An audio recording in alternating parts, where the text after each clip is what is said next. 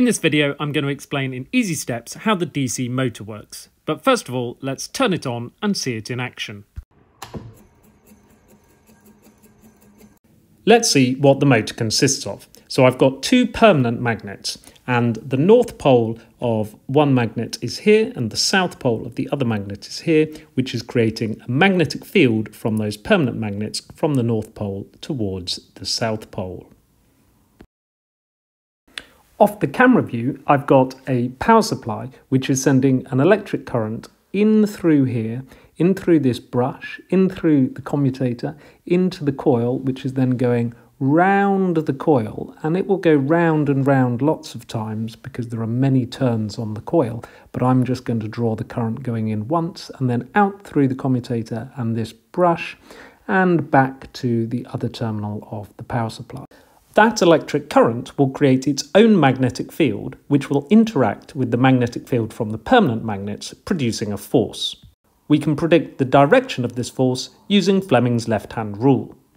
To use Fleming's left-hand rule, you must point your thumb, first finger and second finger of your left hand all at right angles to each other, as shown here. Then your thumb represents the force, your first finger represents the magnetic field, and your second finger represents the current. And I remember this with FBI, where F is the standard symbol for force, B is the standard symbol for magnetic flux density or magnetic field strength, and I is the standard symbol for current. This is easy to remember because you remember FBI for the American Crime Fighting Organization. First of all, let's use Fleming's left-hand rule to predict the direction of the force on this current carrying wire on this side of the coil. To do that, we need to make sure that the first finger is pointing in the direction of the magnetic field, and the second finger is pointing in the direction of the current, which leaves the thumb pointing up, which tells us that the direction of the force on this side of the coil will be up. Let's draw in an arrow to show that. Now let's apply Fleming's left-hand rule to this side of the coil. The magnetic field is again pointing north to south, but this time the current is pointing from front to back, which leaves the thumb pointing downwards, which tells us that the force on this side of the coil is going to be down. Again, let's draw in a force arrow on the other side.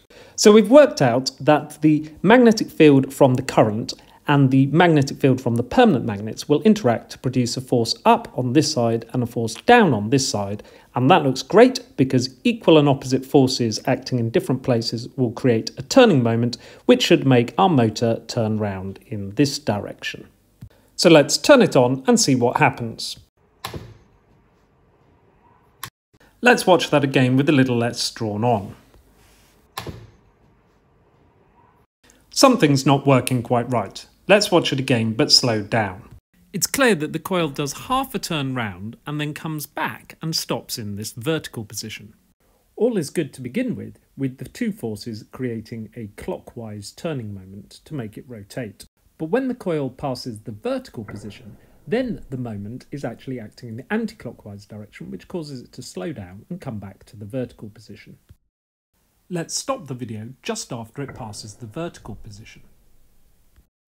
So the problem is now that it's creating a turning moment in the anti-clockwise direction, which is going to slow it down and make it come back. But what if we could magically reverse the direction of the forces? Then once again, we would have a clockwise moment, which would keep it turning in the right direction. So how can we achieve this trick of magically reversing the forces? If we think about Fleming's left-hand rule, we've got two options. We can either reverse the direction of the magnetic field, which would make the thumb point in the other direction, or we can reverse the direction of the current, which would make the thumb or the force point in the other direction. Switching the poles of the magnets round is going to be difficult to do automatically, so somehow we need to get the direction of the current to reverse. The clever trick involves this part, which is called the commutator, or split ring commutator, and I'm moving this brush so that it touches more in the middle, and similarly for the other brush. And if you notice, there is a gap here where there is no metal. And what that means is that when the coil gets to the vertical position, the brush will connect to the other side of the coil. Let's just recap. On this side of the coil, We have the magnetic field this way, the current this way, which gives us the force up. But on this side of the coil, the magnetic field goes north to south, the current from front to back, which makes the force go down. That creates the clockwise turning moment and it starts to rotate. Now, as it passes the vertical, the clever thing happens.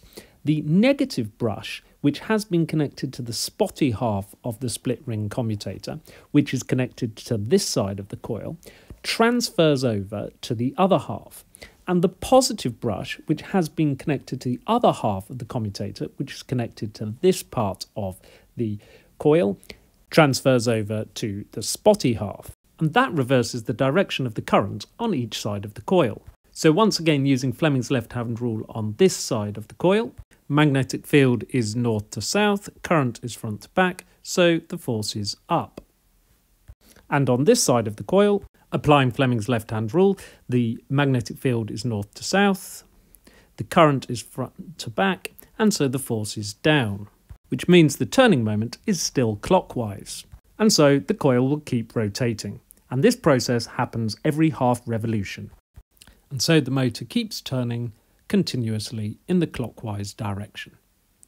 It's nice to watch on here or on here to see every time the gap comes through and the brushes transfer onto the other half of the commutator. Hopefully you now understand how the DC motor works, so let's look at what you should write as a perfect explanation in your GCSE exam.